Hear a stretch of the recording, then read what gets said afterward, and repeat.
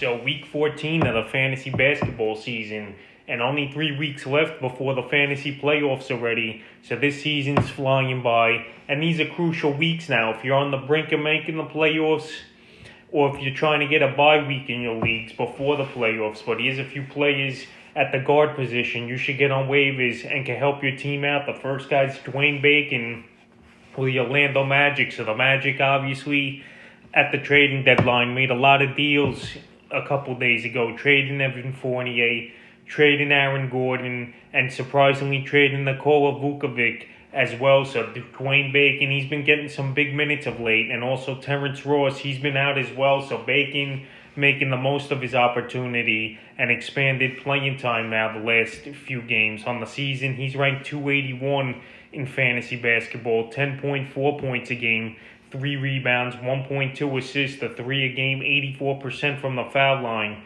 and 40% from the field. But the last couple weeks, since he's got more playing time, he's been playing better, 13.5 points a game, 3.8 rebounds, 2.5 assists, 78% from the foul line, and 42% from the field. So pretty decent numbers for Bacon. And he's more of a scorer, and he'll get you 4 or 5 rebounds a game.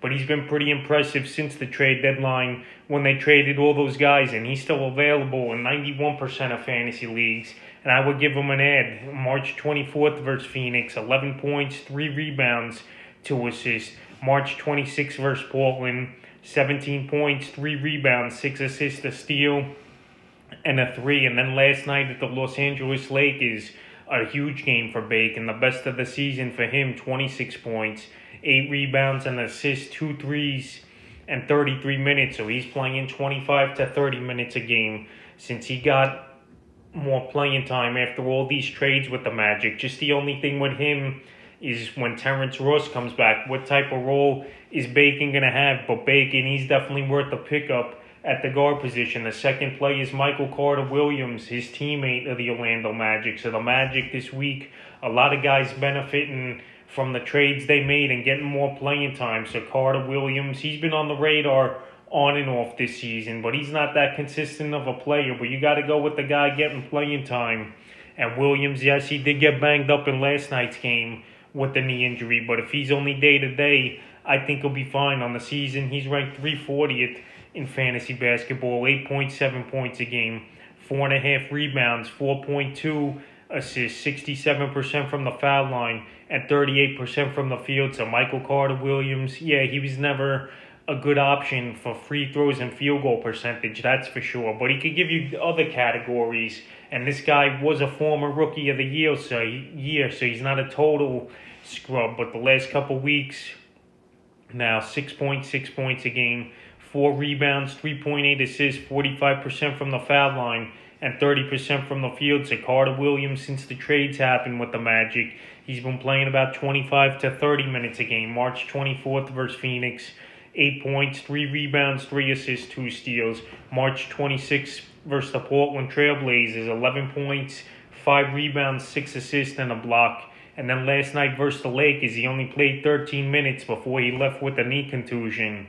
So he should be considered day-to-day. He had 3 rebounds, 3 assists, and a steal. So Carter-Williams, hopefully it's a short-term thing, and he only misses a game or 2, because I definitely think he's worth an ad. He's going to get a lot of playing time, him or R.J. Hampton over there in Orlando. So we'll see how that situation shakes out. And Carter-Williams, he's available in 85% of fantasy leagues. The next guard's Horton Tucker of the Los Angeles Lakers. So Horton Tucker, he was on the list last week as an ad, is Taylor Horton Tucker, and he's on it once again this week. So the Lakers, obviously a lot of injuries they've been dealing with. Anthony Davis and LeBron James are out for multiple weeks and probably a month here, in my opinion. They're going to take their time with those guys. So Horton Tucker, guys like Kyle Kuzma and Caldwell Pope got to pick things up and take the workload, even though the Lakers did sign Andre Drummond yesterday. On the season, he's ranked 242, is Horton Tucker, 8 points a game, 2.7 rebounds, 2.3 assists a game, 83% from the foul line, and 44% from the field. In the last couple weeks since the extended playing time for Horton Tucker, he's ranked 218 with 11 points a game, 3.6 rebounds, 3.7 assists, 84% from the foul line and 46% from the field. So that's pretty good numbers for Tucker in the scoring. And he's giving you some rebounds and assists. Just got to see him score more and be more consistent is Horton Tucker. And the last 3 games for him: March 25th versus the Philadelphia 76ers, 3 points, 3 rebounds, 2 assists. March 26th versus Cleveland, 15 points, 3 rebounds, 3 assists, 2 steals. And last night versus Orlando, he only played 18 minutes, 4 points, 2 rebounds, and assists. And Horton Tucker, he's available in 77% of fantasy leagues, but the playing time's still going to go up. The Lakers, they didn't really make any deadline deals, so I think Horton Tucker, they're going to play this youngster, and they're going to see what he has. And fantasy owners in 12-team leagues or deeper should definitely take a shot on him. The next guard is Kelly Alexander Walker. So Alexander Walker, he was on the list last week, and once again, he makes it again here. He's still available in 64% of fantasy leagues, is Kelly Walker, and he's been playing expanded minutes the last few weeks here. And on the season, he's ranked 177 with 9.6 points a game, 2.9 rebounds, 1.9 assists, a steal a game, 1.5 threes a game, 80% from the foul line, and 41% from the field. But the last 2 weeks, when this guy gets minutes, he puts up the numbers: 16.3 points a game, 4.7 rebounds, 2 assists, 1.2 steals a game, 1.2 blocks a game, 4 threes a game, 66% from the foul line, and 43% from the field. So Alexander Walker, he's giving fantasy owners a lot of categories. Just a poor foul shooter, and his field goal percentage ain't all that great at 43%. But besides that, he's putting up big games, and he's giving you a little bit of everything in rebounds, 3-point shooting, and assisting. March 23rd versus the Lakers, 18 points, 7 rebounds, 3 assists, a steal, and 3 threes. March 26th versus the Denver Nuggets, 14 points, 5 rebounds, 5 assists, 2 steals, 2 blocks, and 4 threes. And then versus Dallas, March 27th, a huge game, 20 points, 6 3-pointers, 5 rebounds, and an assist. So he's playing huge minutes of late, 30 to 40 minutes per game. Alexander Walker's been playing, and he's a player definitely worth an ad, and somehow he's still out there, like I mentioned, in 74% of fantasy leagues, and this guy could score the basketball. They're high on him over there in New Orleans, and they want to see what they got here, and they've been winning some ball games of late. 3 out of the last 4 since the expanded minutes have gone to Alexander Walker. And the 5th and final guard I would look to add on the waiver wire this week, Theo Medallion of the Oklahoma City Thunder. So Medallion, he's going to get a lot of playing time. Shai Gilgeous-Alexander, he's out for a while, and we don't know the timetable.